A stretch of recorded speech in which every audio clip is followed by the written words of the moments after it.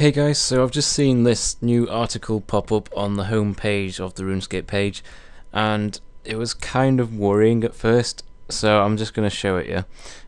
On the Squeal of Fortune this weekend, Yelps is offering increased chances to grab Pendants of Skill, new wearable items allowing you to earn 3 times XP boosts for a specific skill. They're coming 2 varieties, the Pendants of Skill and the even juicier prized Pendants of Skill. So basically, these will be XP boosts rather than just straight up XP from the lamps, and they'll give equivalent amounts of XP to the lamps.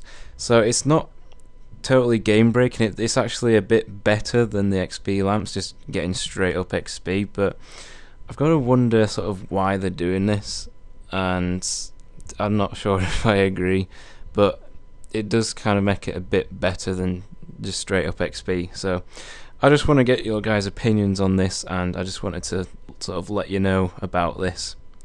And this weekend, commencing from tomorrow, which is a Friday, there'll be these skill pendants will be common items on the Squeal of Fortune. So leave comments and let me know what you think. I'll see you guys in the next video.